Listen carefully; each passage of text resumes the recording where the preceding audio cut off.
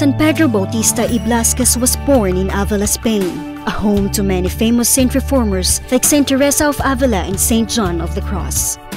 If I'm going to describe San Pedro Bautista in one word, I will describe him as a good builder.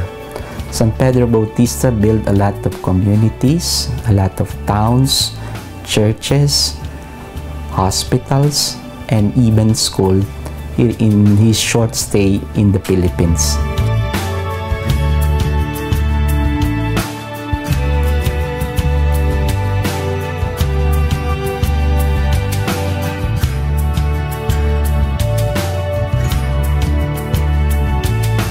San Pedro Bautista arrived in the Philippines in 1584 and was assigned in Intramuros, Manila. According to his contemporaries, that Pedro Bautista was a very charismatic person. With his personality, he was able to rally his companions to volunteer and support him in any project that he would present to them, especially in works of evangelization. In 1586, he became the custos of all the Franciscans in the Philippines, who were already spread from Bulacan down to Sorsogon. He animated his religious brothers to leave out their profession and to work for the conversion of the people of the land.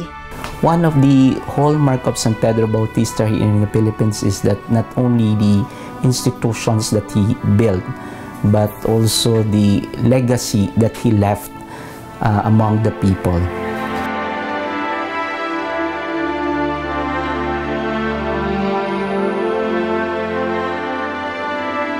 San Pedro Bautista had a great love for the poor.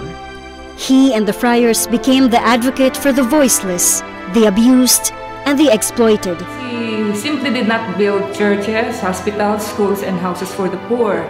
He also lived with them. He fed them and cared for them, and he even defended their human rights, the mga indigenous people of Zambales, I think.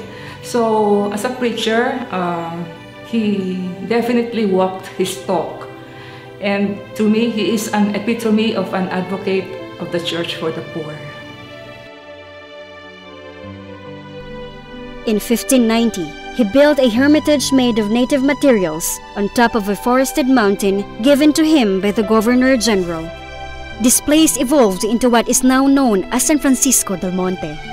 Governor de Vera donated generously this piece of land, una encomienda pequeña, as he would call it, which was 250 hectares at that time. And so this precious space given to us was a space for a hermitage, for spiritual renewal of the friars. And this is a space which was very important to San Pedro Bautista in his works of evangelization, because he always needed a time to recharge and be filled with the Spirit of God before going out to mission again. San Pedro Bautista, we can see in him that first is his love for prayer. He is a man of prayer. First and foremost, he wanted to spend more time in prayer and contemplation. When he was assigned here in the Philippines, he noticed that the Filipinos has talent in singing, but nobody is teaching them how to develop these talents.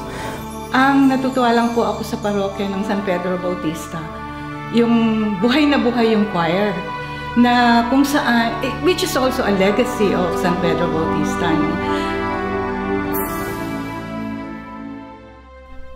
In the meantime, the Emperor of Japan threatened to invade the Philippine Islands. The Governor-General sent an ambassador to make peace with the Emperor. He then sent Pedro Bautista as his ambassador to seek peace with the Japanese Emperor. God blessed the work of the Franciscan friars in Japan with so many converts to Christianity, and this alarmed the local high priests. They reported to the Emperor and succeeded in making the Emperor angry at San Pedro Bautista and the friars. On February 5, 1597, each of them were fixed to a cross. As one by one, the martyrs were pierced with lances on both sides of their bodies, crossing their hearts. As San Pedro Bautista is our patron, we wanted that our parish be always modeled or fashioned after his example. San Pedro Bautista po ang nagsisilbing inspirasyon sa lahat ng aming gawain sa parokya. Marami po kaming sinisilbihan na talagang walang-wala.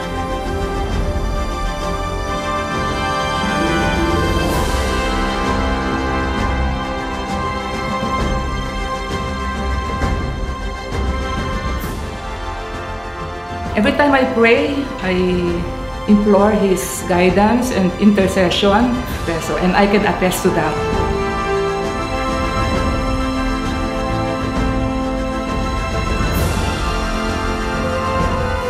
And so we have a saint in our midst, San Pedro Bautista, a man of action and a man of prayer, a man who offered his life as a testimony to his faith.